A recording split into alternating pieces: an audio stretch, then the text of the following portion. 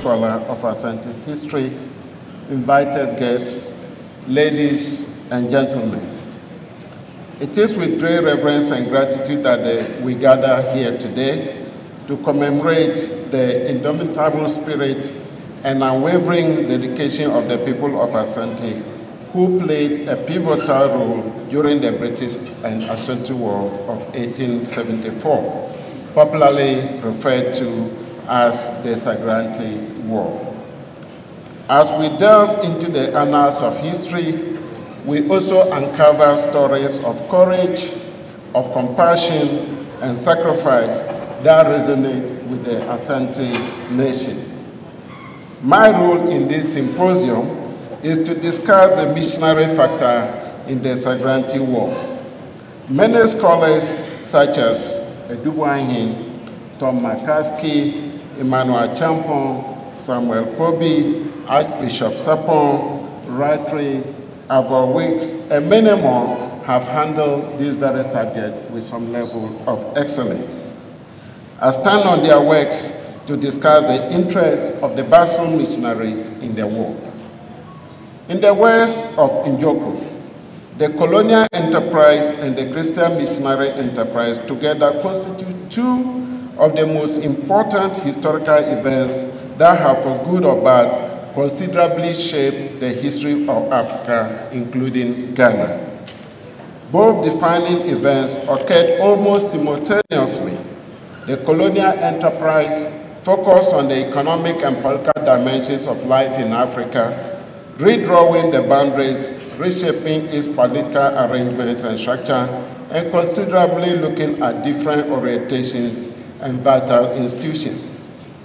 The missionary enterprise impacted heavily on the religious and cultural landscape of Africa and considerably tinkered with its dominant worldview and value system. A critical revisiting of these two major events, either separately or as twin events, is crucial and indeed unavoidable for our understanding of the British Ashanti War of 1874, popularly referred to as the Sagranti War. Ashanti and Britain fought several wars. Those battles were called several names, such as the Battle of Nsamanko in 1824, Akatamanso in 1826, Sagranti in 1874, and the Asantewaa War of 1900 and 1901. Prior to the Sagranti War, Asante had established itself as a powerful political entity with a strong religious and cultural infrastructure. In spite of its greatness, it still fought more wars. The frequency with which Ashanti battled with her neighbors, including Denchira, Fanti, Bono, Ewe, Gan, Gonja, Dagomba, and many more, will have drawn attention to itself by several observers, especially the British and some missionaries. British administrators seem to have arrived at a conclusion that Asante indeed was a threat to their colonial project. Historians have indicated that some of the wars that were fought between Britain and Asante were in relation to the breach of peace and agreement, and that of 1874 was not an exception. It was born out of the desire to ensure that Asante obeys the peace agreement that it had signed in 1863 not to fight the Southern states, and also to end enslavement of people. Achampong, Abel Wilkes, Tudor, Lewin, and several others have indicated that the Asante British War of 1874 had a kind of crushing military defeat on Asante. Asante got demoralized, and of course, the foundation of its very stay was shaken. Indeed, the awesome military technology of the British that was deployed was referred to more or less as a total war. Total war because it characterized the sound that was actually coming from the weapons and rifles that were handled by the British. But the question is that if the Sagranti War was a matter between Britain and British forces and Asante, what triggered the interest of Basel missionaries in the war, a people that were supposed to spread the gospel?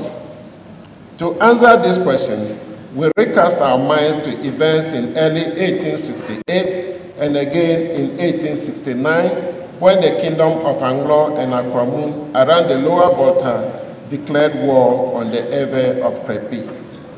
In the ensuing war, Asante soldiers sacked Krepi towns, including Sokode, Enum, Ho, and took along with them missionaries, including Ramsey and his people, Johannes, Kuhn, Smith, Richard, and Pam Ramses made. We might begin to wonder why an internal war could lead to the capture of missionaries. One needs to understand actions and events of this nature from the complex relationship that had developed between society, church, and the state. The Christian church in the Gold Coast at that time was lumped with other European agencies such as governments and trading firms. The church could hardly be considered by the people in the Gold Coast as an agency with a separate existence. Such was the obvious conclusion to be drawn from missionaries accompanying soldiers on their campaigns and soldiers accompanying missionaries on their mission journeys. There are perfect examples, for example, of Rees, who was accompanied by a soldier up to a Kropong from the Danish fort. There's also evidence of Freeman going to Kumasi accompanied by military officers. As already noted, the first 5 weeks of captivity of Ramsey and his group saw the captives marching at the daily pace of about 30 miles as they journeyed from Krepi towards Kumasi. This was difficult for European captives who had to walk in the scorching heat from the blazing sun and burning houses. In the process, Ramses' baby had a fever and Kuhn a deep wound on his heel from heavy chains.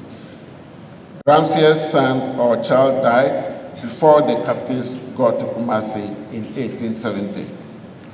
Their hope of gaining freedom once they got into Kumasi, as they expected, was yet to be realized. The detention dragged on for more than 4 years. In captivity, Ramses' wife gave birth to a second child. Attempts were made to release the hostages. David Asante of the Basel Mission, in his letter to the captives, highlighted aspects of ransoming operations that had taken place. And I quote, "Twice have we sent messengers to the Asante camp offering money for your release, but in vain. I have been sent to Begro on the frontier of Achim to try and come into communication with you as up to the present. We have only heard of reports from you. I give the bearer a pencil, paper, and scissors that you may write or send some of your hair as an assurance that you are still alive in Kumasi." With lack of success on the part of the Basel Christian Mission, the British Colonial Administration for Gold Coast, who now had responsibility for Krepi, took charge to secure the release of the captives. One of the first decisions taken was Britain to take possession of Asante captives on the Gold Coast, including Bofo. I have some water.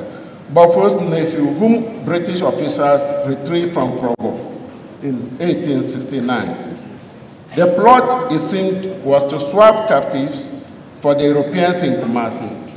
Hence, in June 1870, the British governor of Cape Coast, John Popo Hensley, released and sent to Kumasi a batch of Asante prisoners seized in a previous Asante war around Achim, with a promise to free more of Asante captives upon the release of missionaries.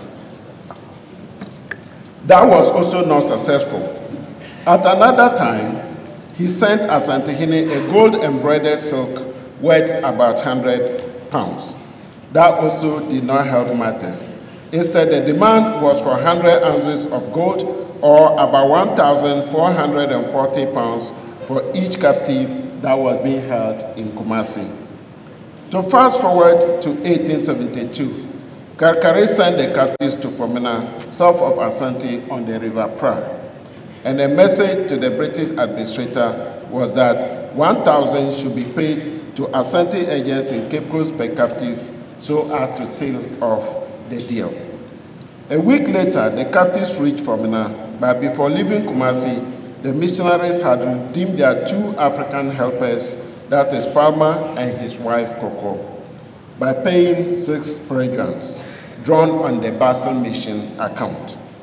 As the European captives journeyed to the coast, a British force headed in the opposite direction of the Asante army. The 2 armies clashed in 1874. The British forces seized the captives and led them as freedmen to Kumasi, to Cape Coast. It is important to highlight at this stage that the missionary factor played a very significant role in the 1874 war. The capture of the missionaries and the ensuing negotiations allowed the British to plan both in terms of personnel and logistics to be able to launch an attack. Also, the frequent correspondences and spy work and the movement of missionaries such as David Asante enabled enough intelligence report to be gathered on Asante and its forces. Apart from this direct contribution to the war, there were equally important insights that are worthy of note as far as the involvement of missionaries is concerned. The support of missionaries for the war was simply to provide them with a clear form and a direct or indirect way for stability and order in the missionary enterprise in Asante, since the frequent wars between Asante and the people of the coast proved to be unduly disruptive and even explosive from missionary work. It became evident that after the war, some missionaries, such as Ramsey, had some guaranteed territory for them to be able to carry out their conversion works. The interest of missionaries in the war was also due to the intimate relationship between the formal end of the transatlantic slave trade and the beginning of the Christian missionary enterprise in the Gold Coast.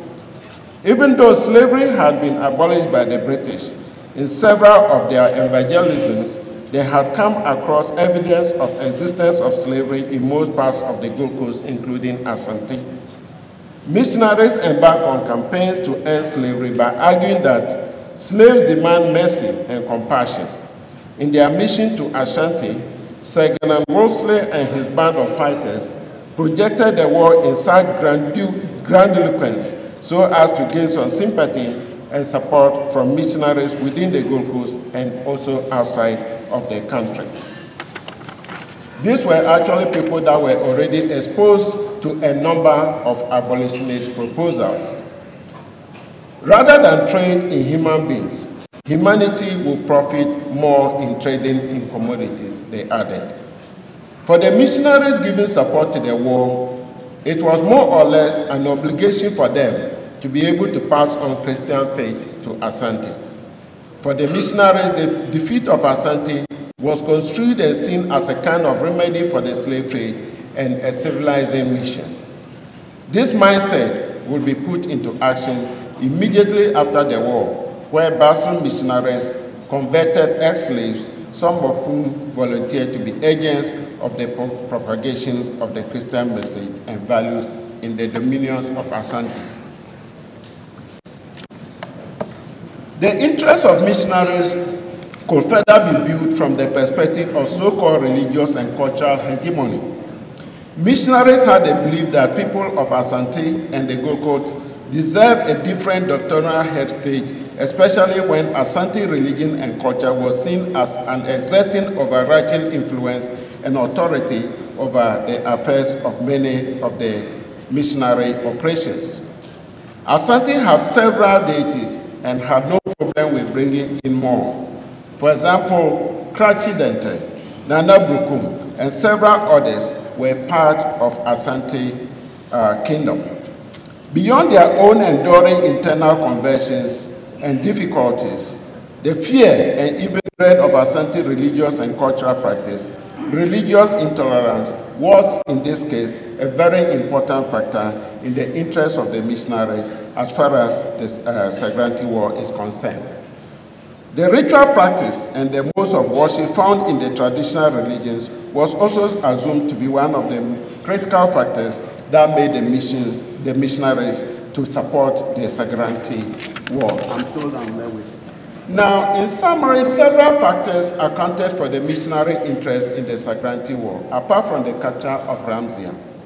The need for space to evangelize, the fear of conversion of Asante kings and other notables into Islam, and its attendant consequences on missionary work. The need to maintain some Christian and cultural hegemony in a kingdom that was highly revered and respected among others made the Basham missionaries to support British forces against Asante in the Sagranti War. Thank you so much for your attention.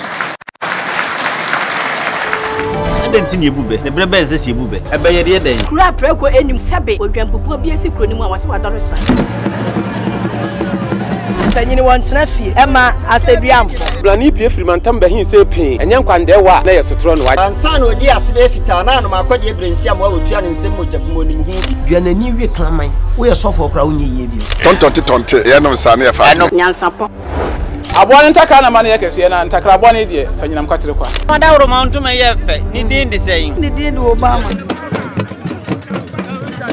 akola wa no so pese otrimu osuma ense bratam the papa ne honhon hia na amerika sa sebe ka ya twere ni mu nyame nai ebu afaso enye de ya twere ni mu twa nyame sebedi